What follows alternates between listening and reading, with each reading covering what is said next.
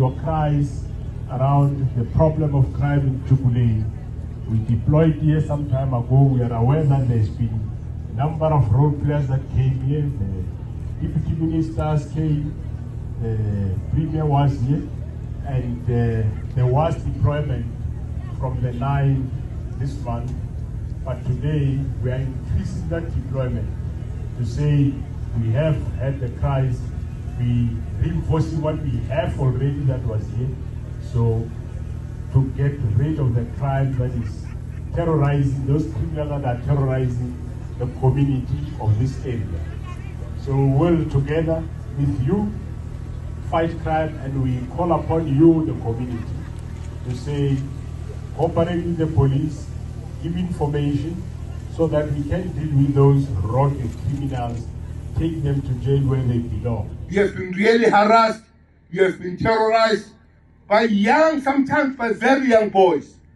And indeed, we are here to give you your resource. And Mapoisa, in the next 24 hours, the West 48 hours, these communities must sleep properly, must sleep with their doors open. Must sleep with their doors open. You must make the difference. I don't want them to be told that we have arrived. I want them to feel that we have arrived.